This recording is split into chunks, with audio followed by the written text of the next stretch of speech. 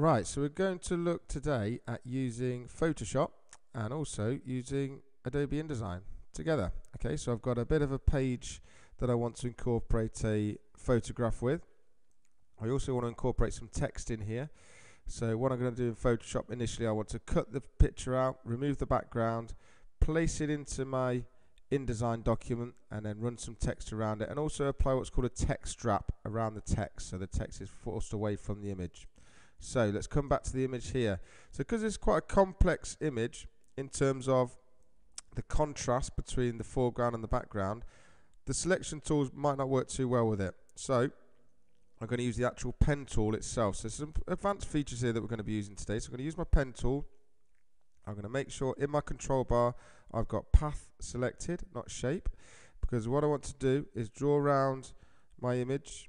Okay, I'm going to click and say click and drag when I want to have a curve. Okay, it takes a little bit of practice this. Some of you may have used this before in some of my earlier tutorials, but I'm going to come all the way around, click in and drag in where I want to curve, and say when I've got a big sweeping curve like this, I'm going to do a slightly bigger distance from each of the anchor points there, so it comes around nicely around the little tip there, so it gets a bit more intricate. We can put them a bit closer together.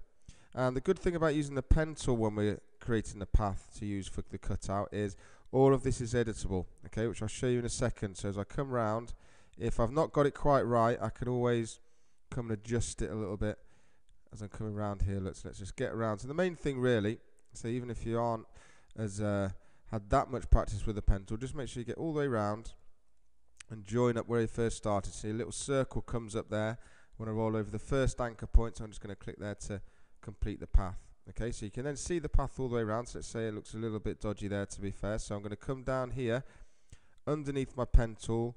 I've got a tool called the direct selection tool. Okay, so I'm going to choose my direct selection tool, and with this one I can come round and pick up all of the anchor points that I've just made and manipulate them around a little bit to get it a bit tighter. So if I've not been quite perfect with it, although to be fair I've done a pretty good job if I do say so myself, come around here, we can tighten it up a bit. There, click on the curves, so move the little handles if you want to curve it in a bit more. Okay, so once you're happy with it, what we've done is create a path. Okay, so I need to save that path in Adobe Photoshop, and then from that path I can make a selection which is going to enable me to select the parrot and remove it from the background. So it's the paths panel that I need, which is just here. Okay, so on my paths panel, let's pull this out and have a look at it actually. I can just double click on the path there, and it's going to enable me to save it. Okay, so I can save it as a name, because what we can have lots of different paths on the same image. So if it's a certain area I can name it, but say for this one I've only got one path, so it's pretty obvious what it is I'm doing. So click OK, and then once I've saved the path, in the bottom of the paths panel, look just there, if I click on that one, it makes a selection of the path here. Okay, which is fine. So I could copy and paste that into another document. I could move it, I could put it into a new layer, but what I'm actually going to do first, if I do cut it out, it's going to be quite a sharp cutout. Okay, so there's another little tool I'm going to use first just to kind of soften that up a little bit. So if I come up to select at the top, we've got an option here which is select and mask. Okay, which also used to be known as refine edge in Photoshop. Some of you used it before, but say it's changed to select and mask, and it's a much more effective tool now. They've kind of updated it a little bit.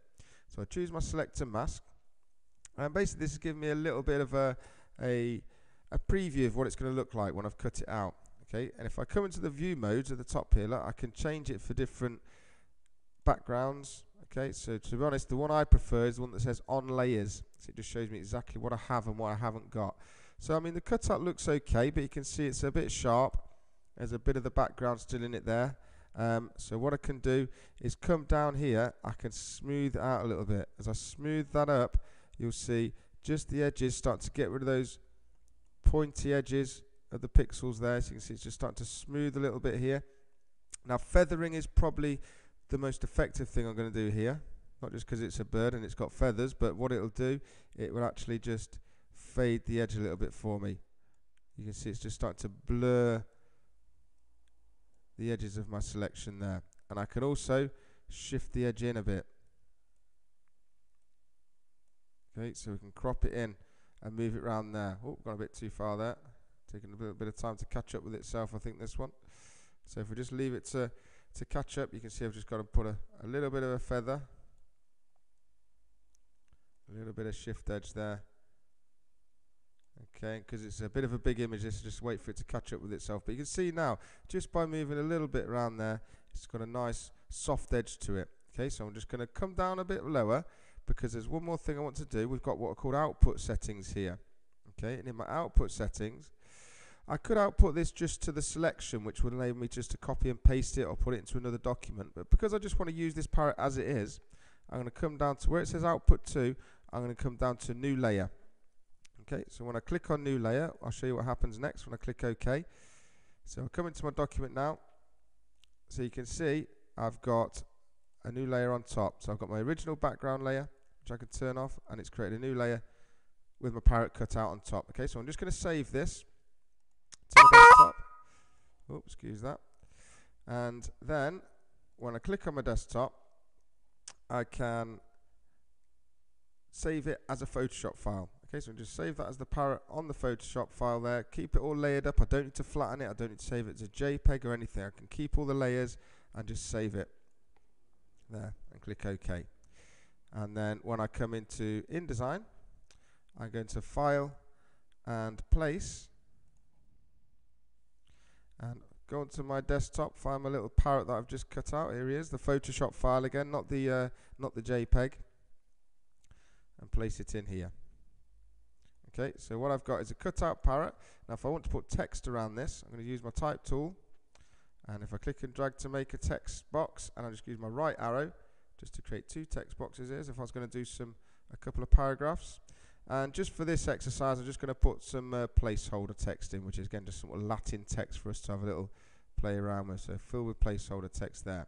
Okay, so now I've got my parrot and I've got my text. So I'll click on my parrot, I'm just going to right click, arrange, and bring him to the front. Okay, so the benefit that we've got here, you can see there's no white background on this parrot because I've cut him out, but the text is going behind it. So what I'm going to do now is go to Window, come down to my text wrap.